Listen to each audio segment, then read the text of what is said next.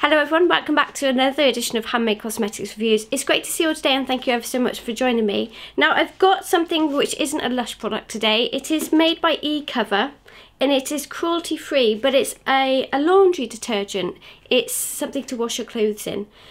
I'm really impressed with this. The fact that it's cruelty free and that it's not as bad for the environment, to get my words out, as other products is really close to my heart.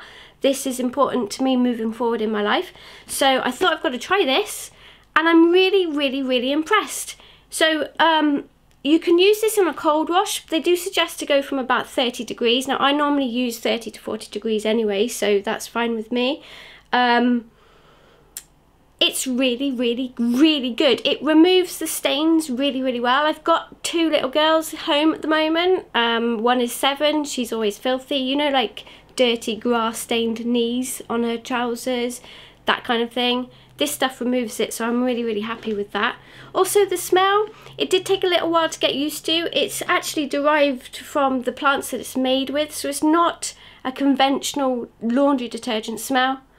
At first I was a bit like, oh, I don't know if I'm going to like this, but I tell you what, it really does grow on you and I quite like it, I really do.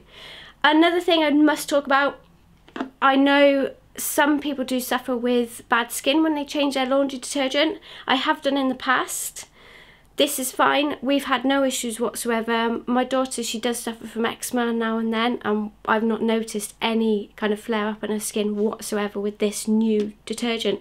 So yeah, I'm really happy with it.